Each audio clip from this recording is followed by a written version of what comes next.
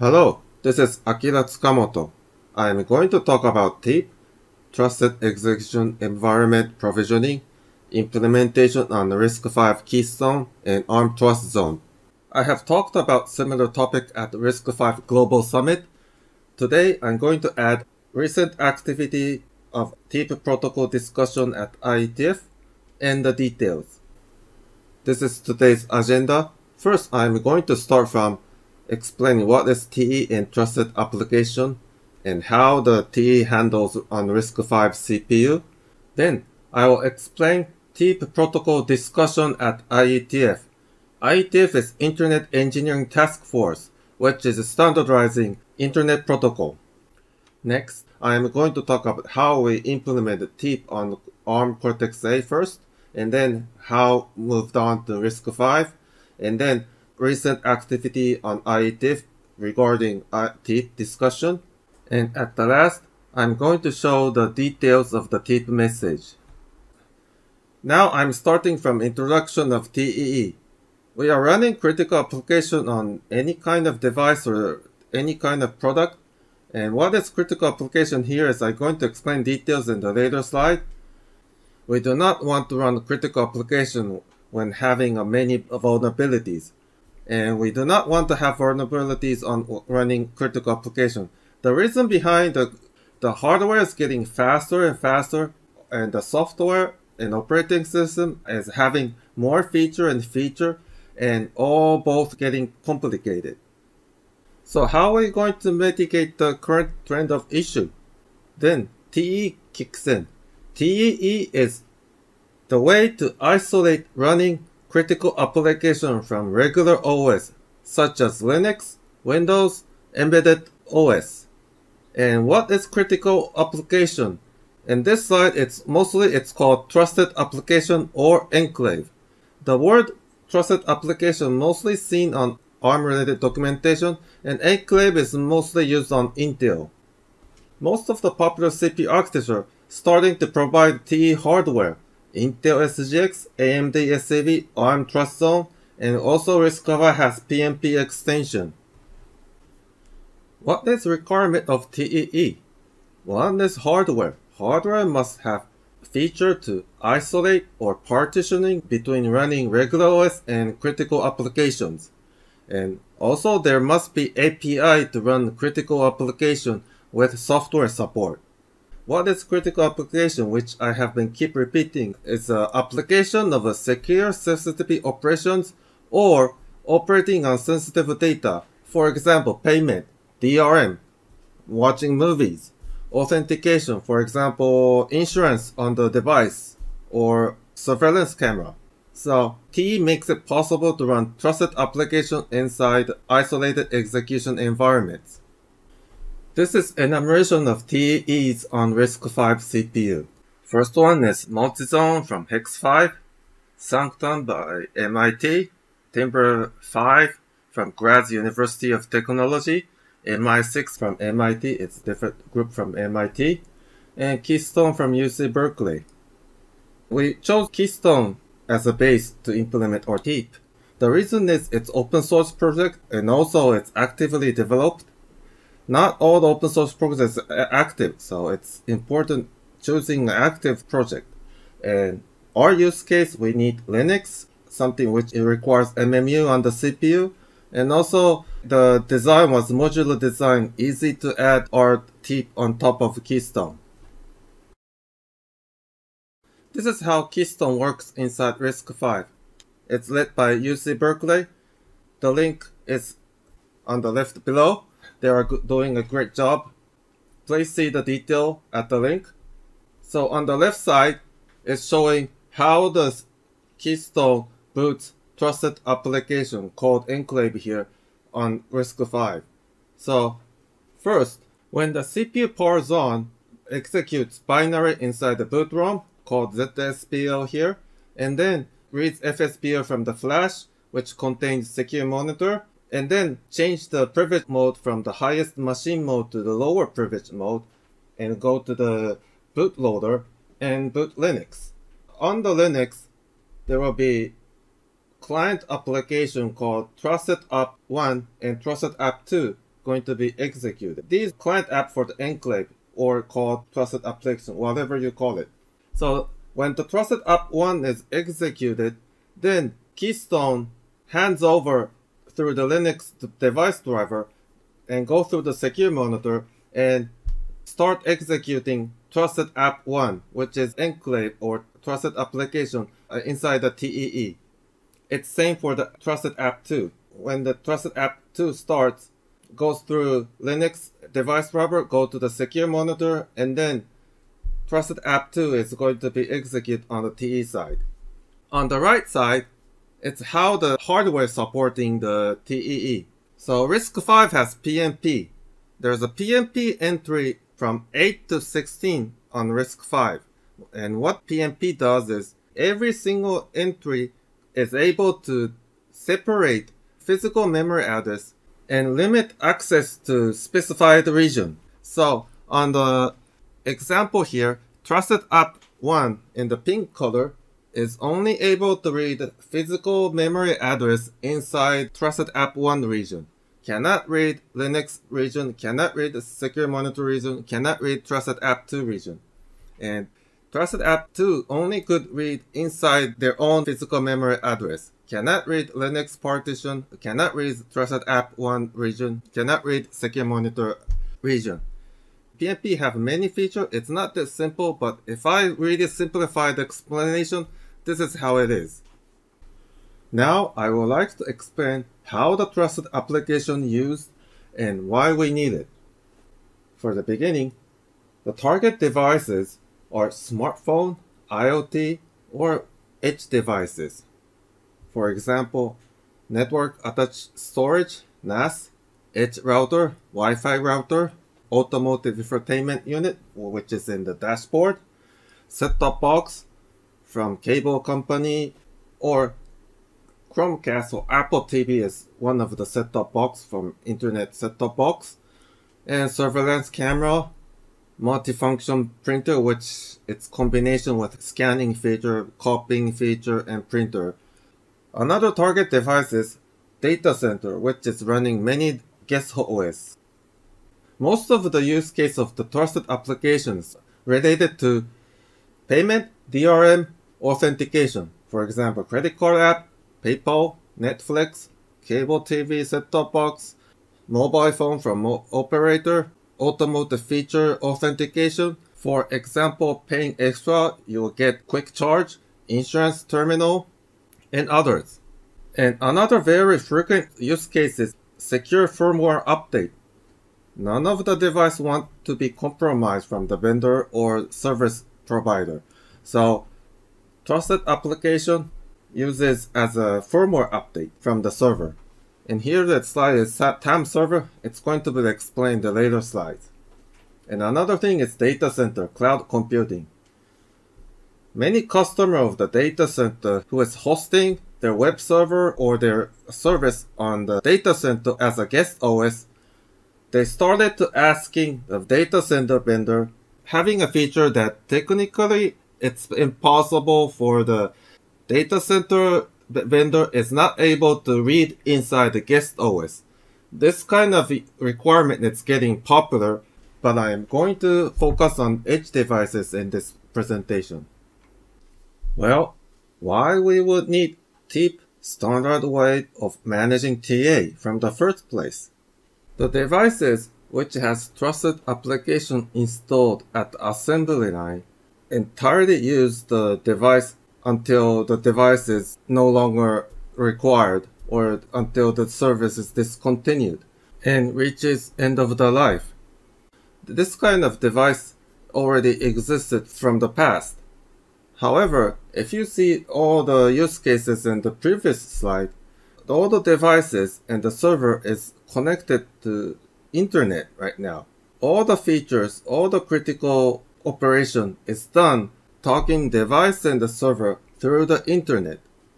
In this kind of use cases, we need TEEP because the new use cases are updating the trusted application for the security update or adding the new feature on the application, supporting new media, new camera device, or service vendor would like to install their own application to the new device.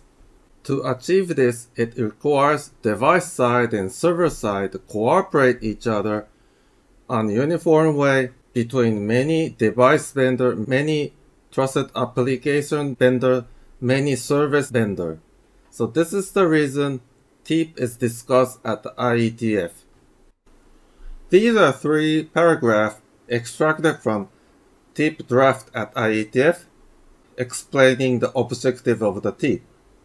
The first sentence, managing life cycle of the trusted application. What managing means, install, execute, and delete.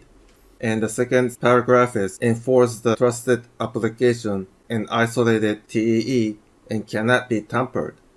And detect when the device or trusted application is tampered. And the third paragraph is what trusted application does. Application components performing security sensitive operations or operating on sensitive data, as I explained in the previous slide. What would be good to have TEEP? For example, the device vendor could be all different company, or there could be different vendors. And the TA developer or service vendor could all different companies, organizations, and individually developing many devices and individually developing many different TAs.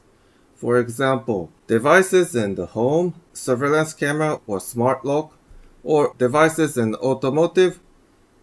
Many different TA developer could add new codec, new feature, security update, or adding new authentication with new insurance system, or feature upgrade of the device itself. And to ensure all devices and all trusted applications developed by different organization, different company individually to achieve secure way to install and delete and manage them. This is the benefit of the TEEP. I will explain how each component interact each other with simplified TEEP diagram. There's a server and a device. Server is called TAM, Trusted Application Management Server. In the device, there are untrusted area and the trusted area. Trusted area is TEE. Trusted area will have a TEEP agent which handles TAs. In untrusted area, normally it's running Linux or operating system and has a TEEP broker. And client app, here in this example, client app 1 and client app 2. These TA client app will be installed from Apple Store or manufacturer of the device at the assembly line, or service vendor bring with the USB device, install the app 1 to the device, or for example, car dealer who is authorized to manage the device will install the app. And app 1 and app 2 is developed by different company.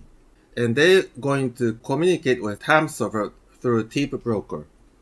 In today's explanation, I'm going to talk as if TAM is initiating the procedure. However, in TEEP, all the triggers happen from the device. So, it's the device sends the first packet to the server. But today's explanation, I'm going to talk as the server is initiating the event to simplify the explanation.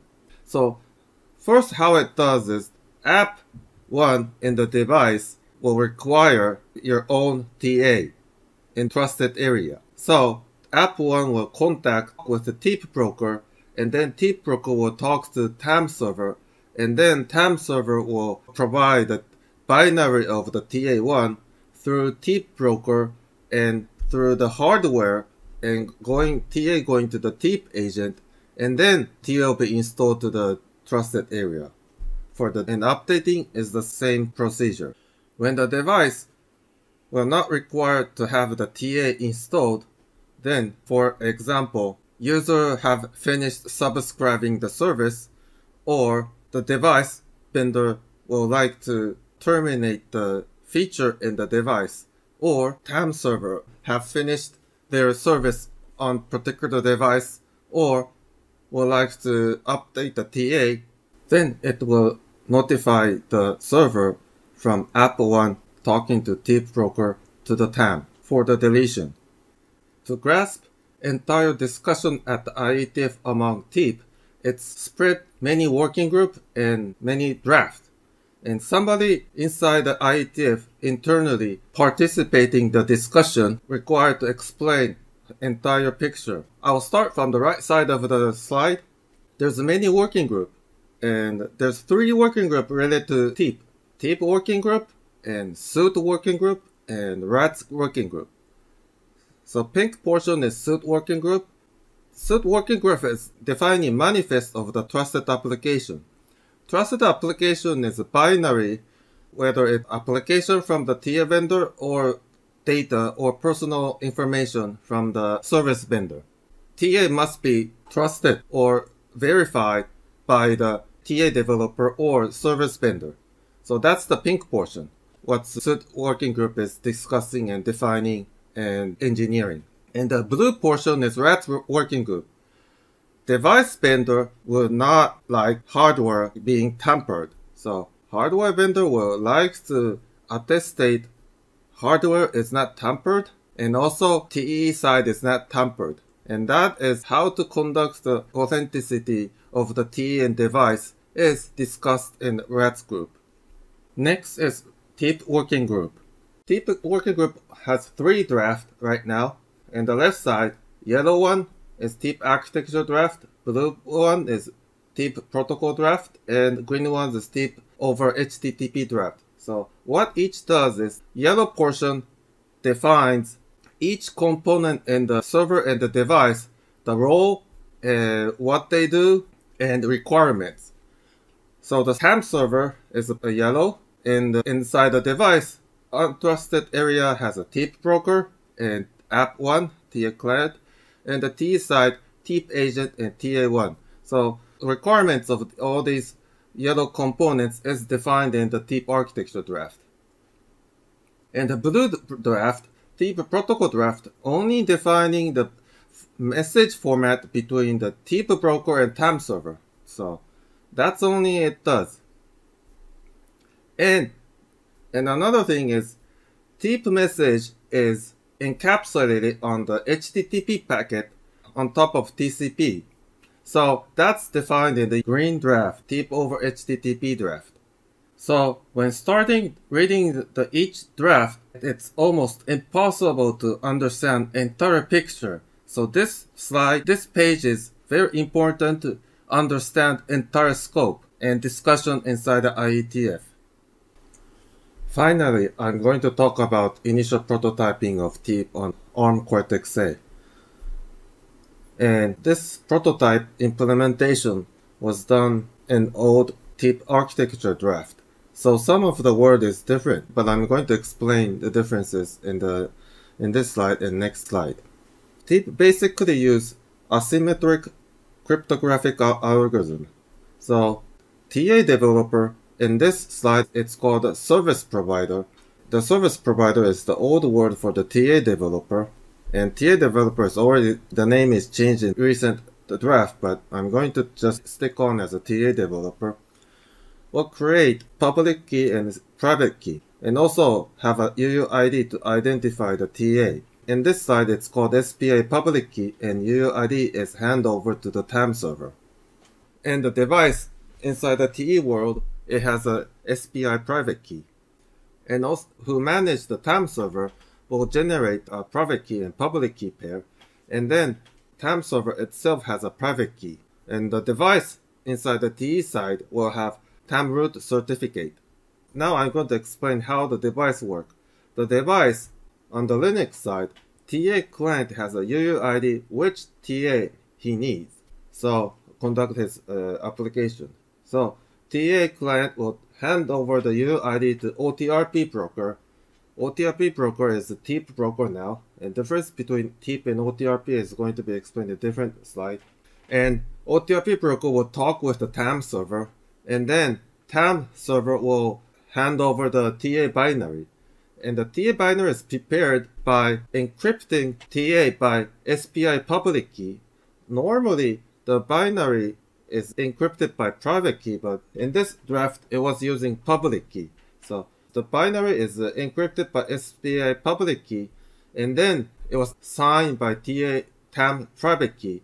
So it has a TAM signature. So this binary will be handed over to OTRP broker, and OTRP broker will hand over the binary through the OPT implementation of the SMC and go to the other side of the TEE, and OTRP TA will receive the TA binary. OTRP TA in recent draft it will be TEEP agent.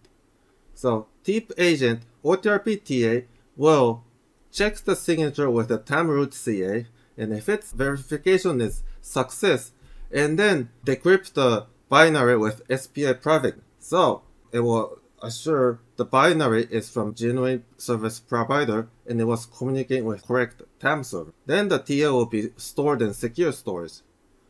Once its TA is installed, when the TA client is executed, device user or running automatically in the device will execute the TA inside the TEE. For example, handling payment or decoding video. That's how the entire scope runs in our initial prototyping. Finally, this is ongoing our current TEEP implementation on RISC-V. It took a very long time to get to this slide. The slide itself looks similar to the previous page. However, some of the words is adopted to recent IETF draft. And another point I'm going to talk here in this slide is how we adopt our implementation on other CPU, for example on ARM. And honestly, in this slide it says GP API, but I'm going to explain what is GP API later. First, we implemented the GP API on Intel ARM RISC-V, so we could have uniform implementation on all three different kinds of CPU. The green portion is under development by AIST and TrustZone, and the orange portion is developed by Secom. Isobe-san is also attending IETF, and TAM is open sourced by Secom on the GitHub. The name is called TAM Proto. And green portion is not open source yet. We would like to, but not yet. Moving to the details of the green components, on the untrusted side, which is running Linux, is TEEP broker and Hello app. And the TE side, it's provided by Keystone project, is running TEEP agent and Hello TA. Hello TA is a sample TA, just printing out Hello TA. That's all it does in prototyping. Before I go to the further explanation, left side explains the changes in the draft from last year to this year. Initially, all the message format between the TEEP broker app and the TAM server was JSON. JSON is widely used on many internet, web server, web browser, and supported by many libraries. However, the TEEP draft have moved to using only CBOR message. The reason behind is CBOR could make the message size much smaller compared to JSON. JSON is text-based message. It's easy to understand, especially at the hackathon, bringing your own device and other people bringing the TAM server, and if you talk each other and something doesn't go well, then it's easy to debug it because it's text format with the Ethereal. It's not Ethereal now, it's a Wireshark. There's 4 important messages.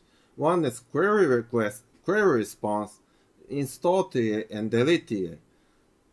And later, the draft also install TA and delete TA is changed, but I'm just going to explain what it is right now. Query request and query response, some of the JSON packet was after encryption and after signature. It was sometimes it's more larger than 1.5K MTU size, so packet might be separated to 2 packets. However, CBOR, it's a equivalent message. It's only about something similar to 30 bytes or 40 bytes. And what is a CBOR? CBOR is similar to ASN1, binary text converting format. It's much newly designed binary and text format definition. Another benefit of a CBOR is implementing CBORD parser and decoder is more lightweight from the implementer perspective. Explaining CBORD is not this simple, but I'm going to end it here. In a nutshell, CBORD is designed to adopt on edge devices which the resources of the device and the internet is constrained. I'm going to move on the implementation inside the device. In the device, TEEP broker app and TEEP agent is playing a big role. And however, underneath the TEEP broker app and TEEP agent TA is all different for Intel, ARM, and RISC-V. In IETF, when designing and discussing and engineering and writing draft to standardizing specification, if it's only going to usable on only particular CPU, then the draft and the specification and all the discussion and effort is not going to be used in the world. All the effort is not going to be rewarded. So designing all the specification to be able to run on all different kind of CPU architecture is very important. In our design, we already had the implementation of TEEP broker app and TEEP agent on ARM, which was running on Opti, and which Opti was providing global platform API. Global platform API is widely used on smartphone right now. Initially, it was implemented for the set-top box, but it's widely used for many trusted applications. Is running on global platform API or global platform API-like interface. So completely having a different kind of API again for every different CPU is not optimal for any kind of R&D activity or business or service division.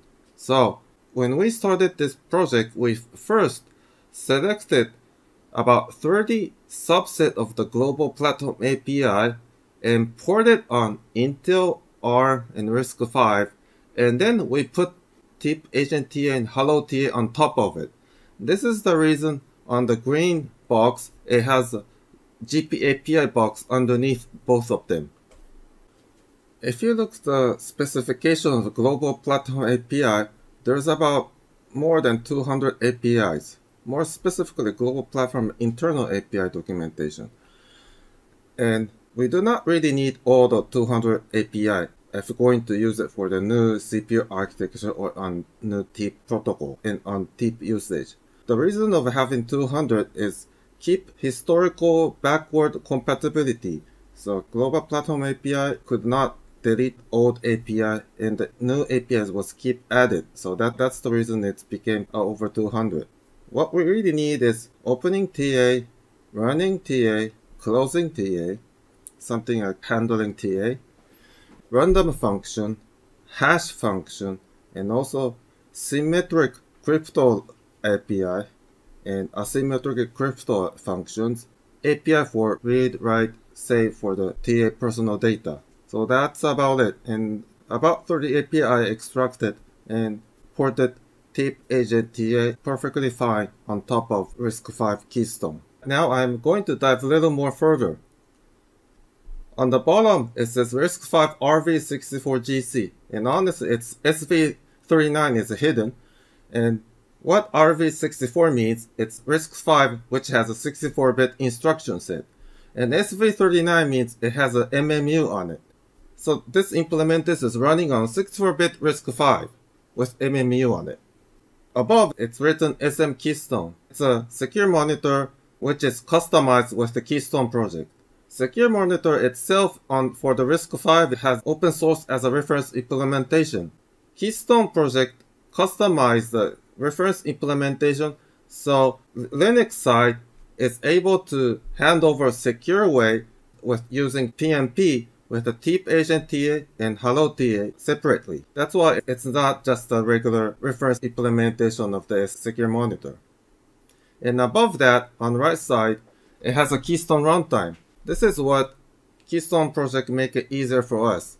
Keystone runtime is replaceable. So in our implementation, we use GP API wrapper and implement the TEEP on top of it.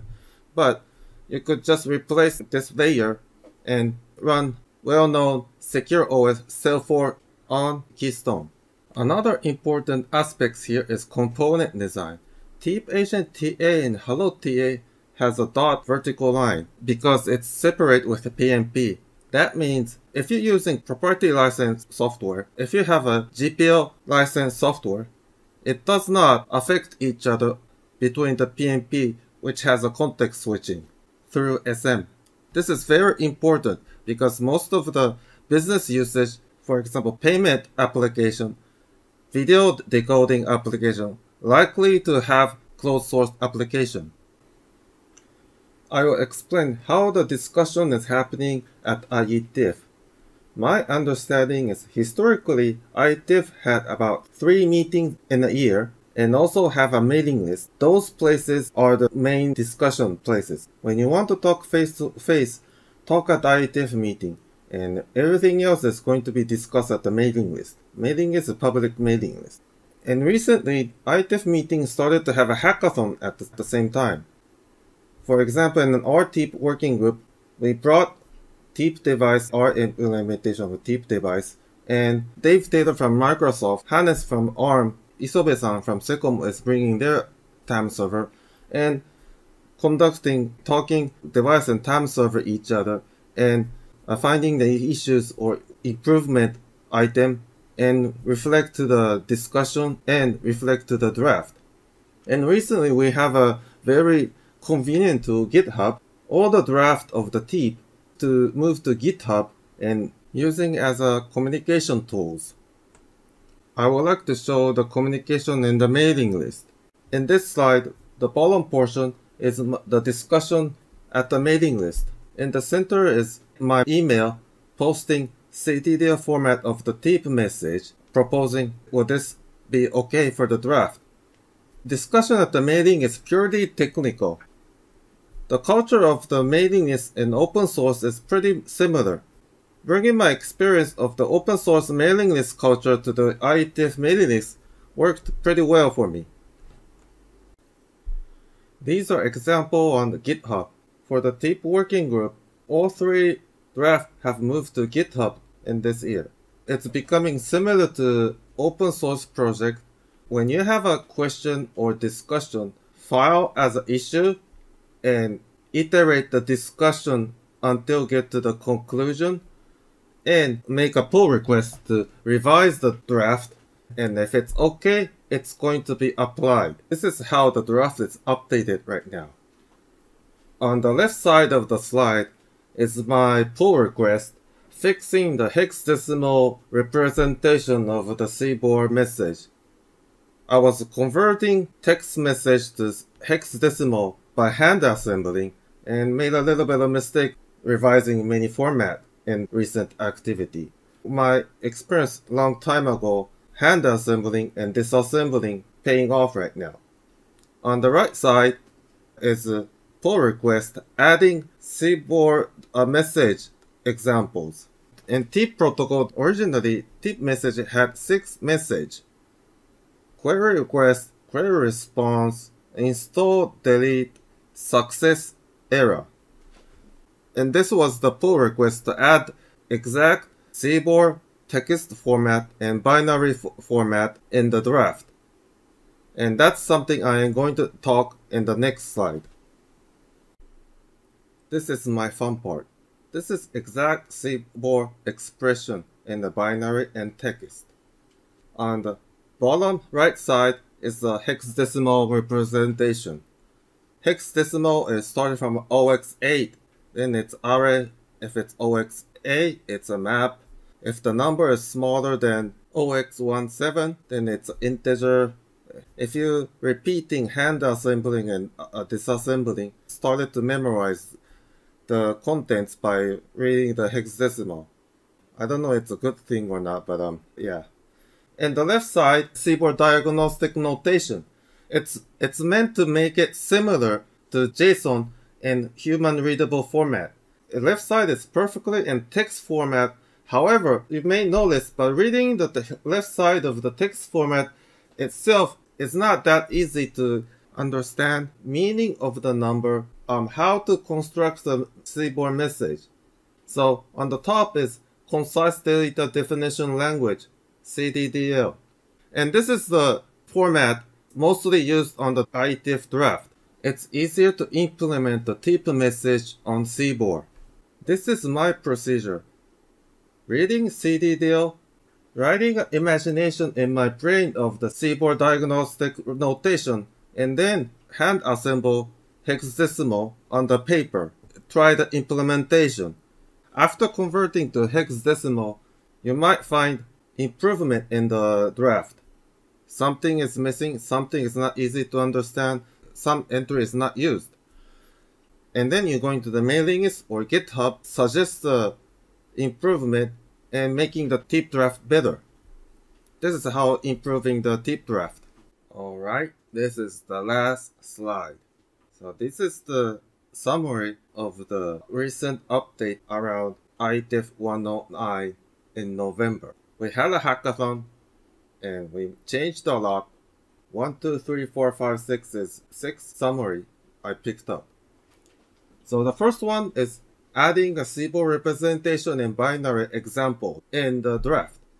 When implementing the device in the TAM server and the communication does not work as expected, it's really difficult to debug with only text expression in the draft. Having a binary is very crucial to nail down mismatch and improve the compatibility.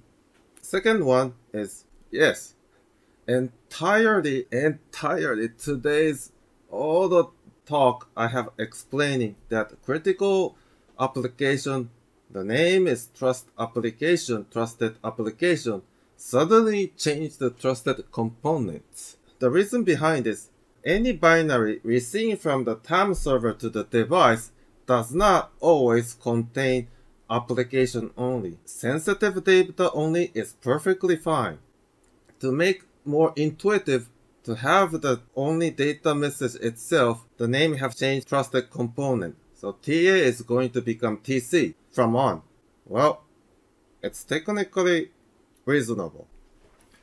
Having a ID for the TA, I know that TA became the TC in the TEEP draft, but I'm going to talk as a TA in this presentation. TA needs the ID so the device side and TAM server side could distinguish which TA binary is required in the device. We had many discussions. As a temporary solution, I was using UUID in our implementation to distinguish the TA. However, now we officially came to the conclusion that we're going to use a suit component identifier from the suit manifest. Inside the suit manifest, we're going to using suit digest as a suit component identifier. And here it's component ID, which was TA ID. In the initial design of the TEEP message was when TAM server send the message and reply come from the device, distinguishing which message came from which device will use token. That was the basic design. However, one of the message in the TEEP message, query request, likely to be the same for all devices which TAM is interested to handle. Then, the token in the response message is useless because only makes sense if the sending message is different for each device. So it's valid suggestion. It was a suggestion from Isobe-san from Secom. It's not only not necessary, if the person who is just reading the TEEP message draft and was not participating in the discussion at IETF or reading other draft may misuse the token for the other purpose. For example, using a token for the TA ID, which is a bad practice for the security reason. We decided to change the token as an option entry instead of mandatory entry. And next is, there are situations the TA is not needed. TC is not required in the device anymore. Service might end it. User of the device decided to stop using the feature, or the TA is outdated. When device notifying the TAM server which TA or TC going to be deleted, there wasn't entry to notifying to the server. It wasn't clear how to notify the TA to delete in the device to notify to the TAM server. So now we have the conclusion. We're going to use unneeded TC list to delete the TA TC. And the last is, suit manifest is embedded inside the TEEP message. However, initial draft was having a separate binary entry for each manifest entry. This is the suggestion from the Levitam working with us for implementing the TEEP device. And combining all the suit manifests in one binary string, B string, in the CBOR format is much reasonable and much easier. We decided to use B string CBOR for the SIP manifest list. This is the summary. I introduced basic TE concept and importance of TE for critical applications and operation of sensitive data. Modern CPU architecture supports TE. And how TE on RISC-V with Keystone works? ITF is designing and standardizing TEEP for a unified way of controlling TA on different devices and servers. Relationship of 3 TEEP draft and 3 different working groups. Status of current development of TEEP on RISC-V, and having GP API made porting TEEP from ARM to RISC-V easy for us. And the way of ITF discussion style, CBOR representations and binaries and recent changes. Whoever would like to deep dive, please click the link. I really appreciate any kind of feedback on TEEP draft or TEEP related working group from today's presentation. Thank you.